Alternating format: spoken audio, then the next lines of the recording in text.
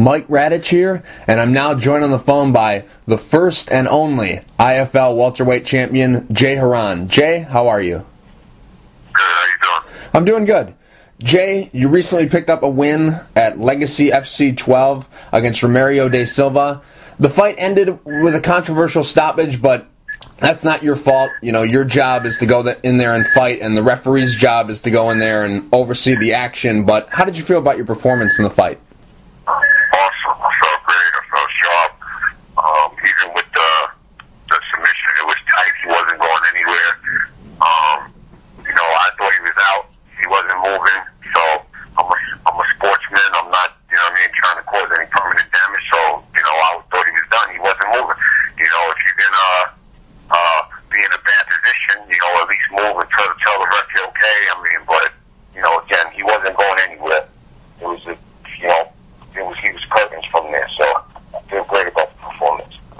This is the second time it's happened where you've applied a submission and the guy was still in there, but the referee stopped it. The first time happened, it was against Anthony Lapsley. What was the tighter submission, this one or the Lapsley one?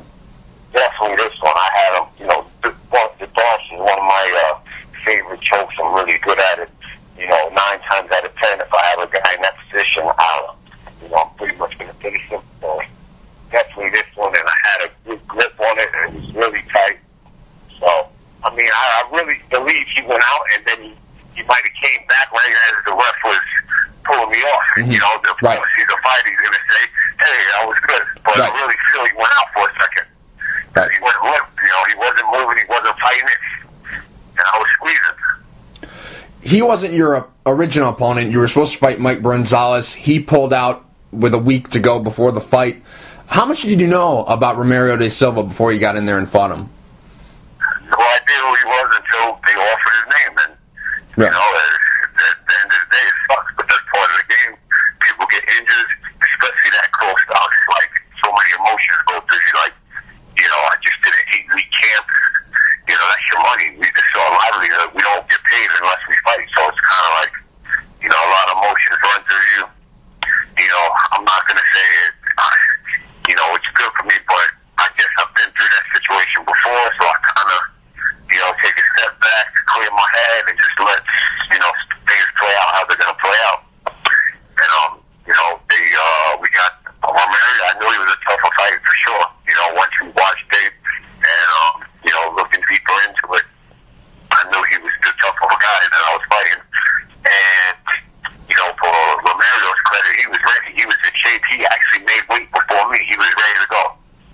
Not a lot of people know who he is. I don't think a lot of fans before this fight knew who he was. Were you relieved to get past him? Because, if he beats you, then, people, hey, he beat Jay Hieron, he starts to get, a little bit of recognition. Were you relieved to get past him? I wouldn't say relieved. I think every fight, you go on, every fight is just important. It was just one of those circumstances that it's kind of annoying, but that's part of the game. And, it makes me more confident in myself, because, fighting a guy like that on short notice, he exactly like you said, he don't have, nothing to stress. He's coming from Brazil. He's trying to make his mark. He was dead, ready in shape, ready to go. He was ready. If you hear his interviews, he's saying there's no way I could beat him, so he's totally confident. But again, I'm ready, man. I feel I'm one of the best fighters in the world. And, what I got to do, I just got to keep showing it. That's my plan. I got a new outlook on, my career, and I'm just trying to have fun with it as long as it lasts, and not put too much pressure. It's just fun because I believe I've been through all that already, and, keep moving forward. That's all I got to do is keep going forward, and that's it. To answer your question, yeah, it's, if you let that play in your mind, the guy, he really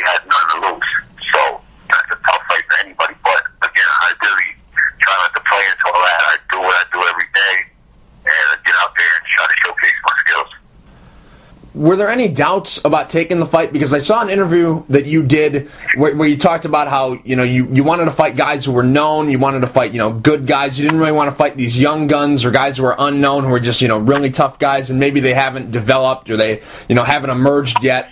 Was there any doubt about taking the fight, or was it just, hey, I've done all the work, just give me somebody to fight?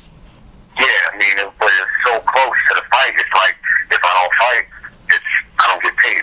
Right. So I mean, I wasn't in a position to, really say, no, because I trained my ass up to 8 weeks. You gotta, there's people to pay after we fight. That's how it works. We fight, we pay our trainers. Whatever else you gotta pay. That's how we live off our food, off our mortgages, whatever. We're fighters, so. Right. And of course, I don't just do this for the money, but that plays a big part in it because that's how we live. But once I told you, I was a little stressed at first, and I've been through this situation before. I took a step back, breathe, and kind of let it, fall into place. And I feel like, okay, it is what it is. Let's go. So, but the main priority, and the main focus, trying to be the main focus is getting fights that mean something for me, guys with names, guys, fights that are going to bring me up the ladder. That's the fights I want because I feel I can compete with anybody, in the world. So, yeah, that's the goal. Unfortunately, the fight business is crazy and it doesn't work out like that sometimes. Right. Did it make the situation... Say, what? Oh, go ahead. No, I said, I'm just rolling with the punches of my career and of life. Life throws obstacles at you, and, it's your job to maneuver to jump over them and, keep moving forward. That's what I'm doing. Did it make the situation a little bit better that the main event, it fell through, and then you were promoted to the main event? I know it was, a weird situation because you had a new opponent on 1 week's notice, but did it make it a little bit better that you were the main event? Well, I really didn't get into any of it.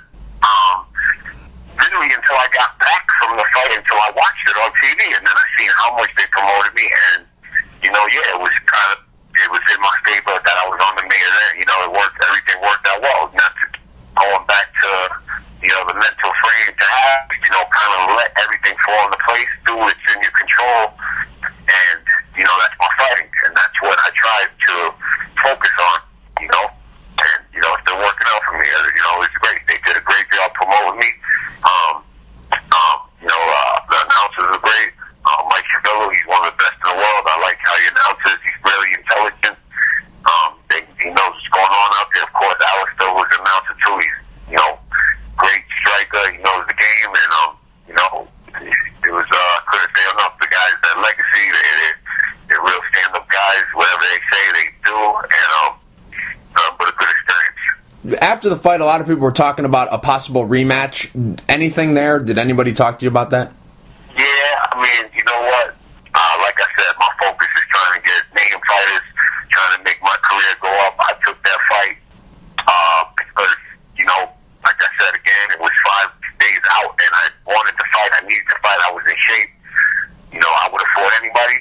But, yeah, that's not my first choice. If we were, say UFC and, they put that fight together, then yeah. I mean, but, right now I'm not looking for that fight. I mean, I beat this guy fair and square. He could bitch and moan all he wants. That's on him. But, he knows real deep down that, he was going out if he wasn't out for a second. And that's the bottom line. First round, I played it. I was on it.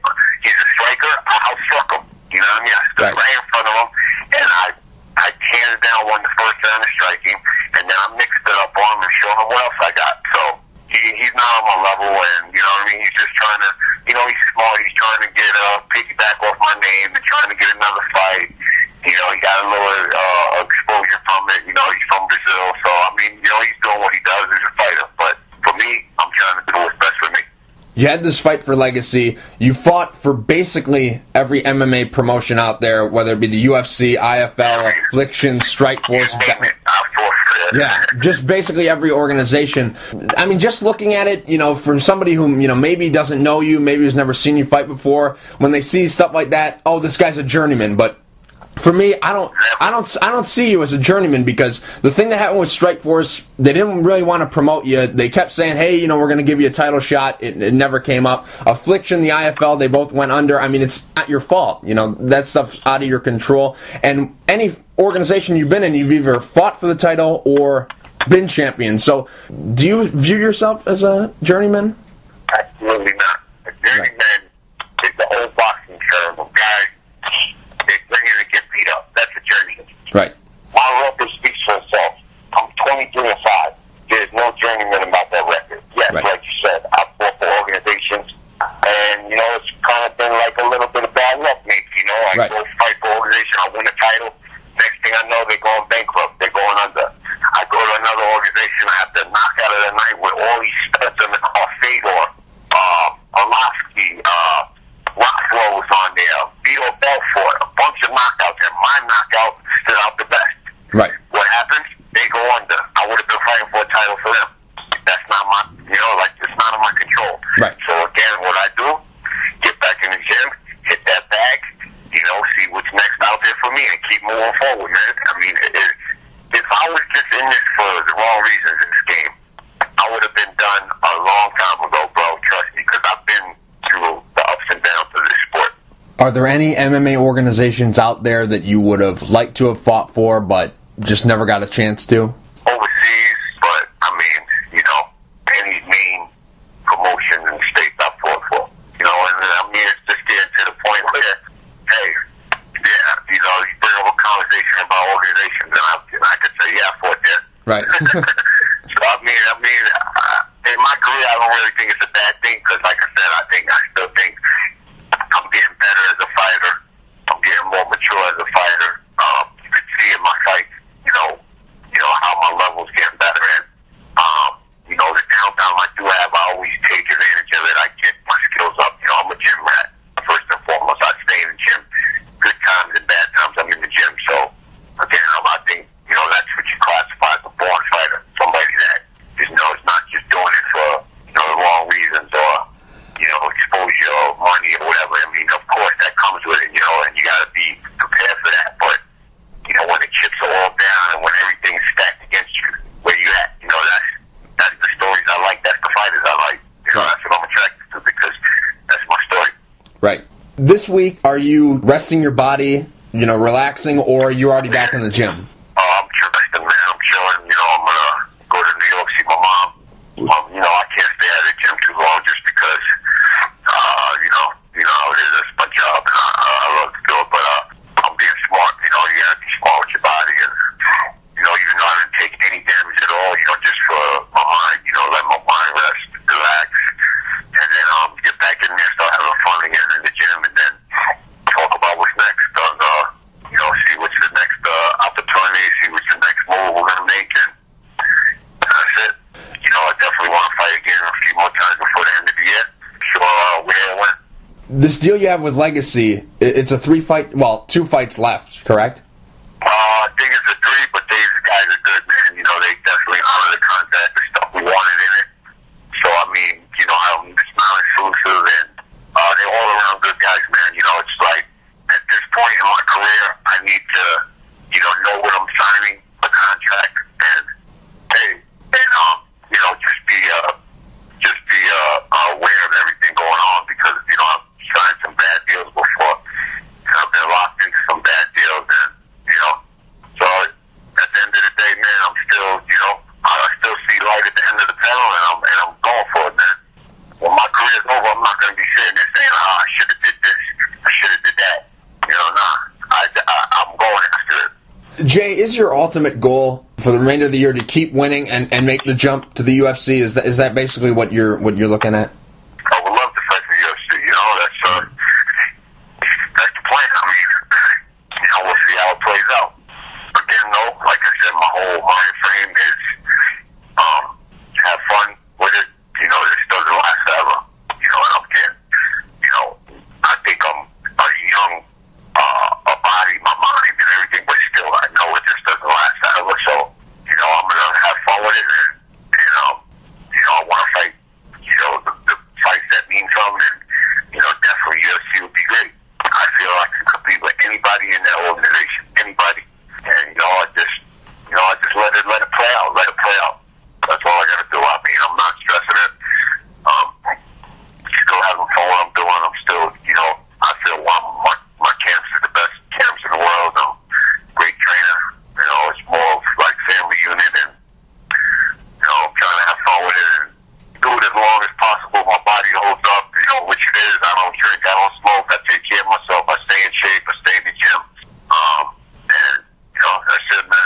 Jay, I was watching the fight, and when they showed the tail of the tape, they showed that you're 35, and I was shocked. I couldn't believe it. You don't look 35. You look the same when when you were fighting George St. Pierre back in the UFC many years ago. Yeah. Age is just a number, baby. I mean, I'm 35 going on 25. It's just nothing, man. I mean, age is what you think you are. Right. Blessed to be around Randy Couture. He was fighting, right. That's what.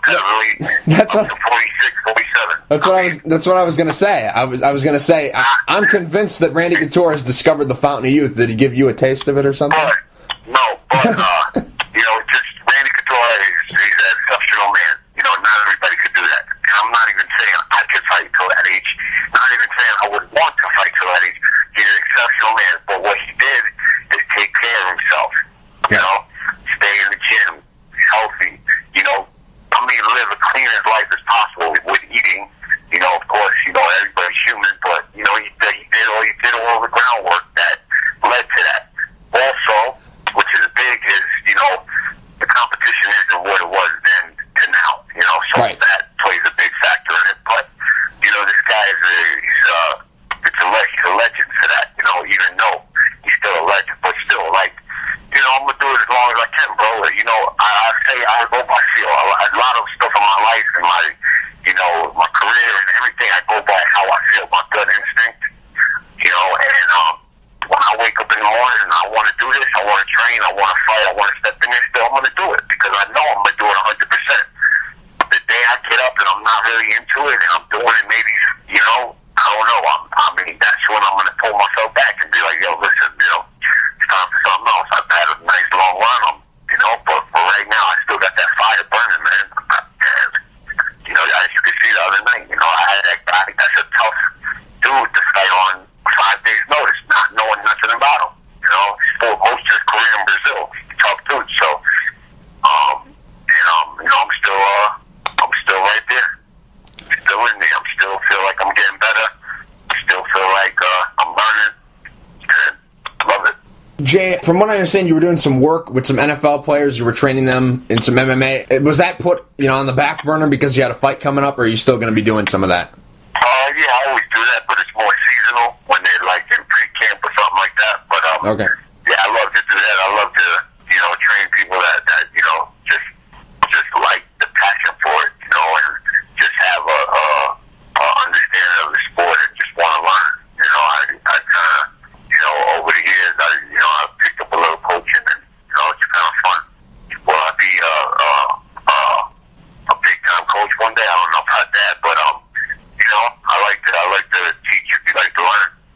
Jay, thank you for being so generous with your time. Real quick, before I let you go, do you have any sponsors you would like to thank, and is there anything you'd like to say to the fans? Yeah, definitely the fans. Love them.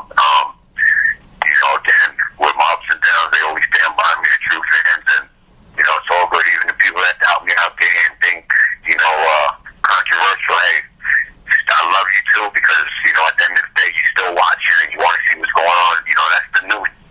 I'm embracing the controversy now because people, let's go back and watch it. You know what I mean? Hey, as long as I know in my heart, I know I won that fight. I know what's happening there. I'm good.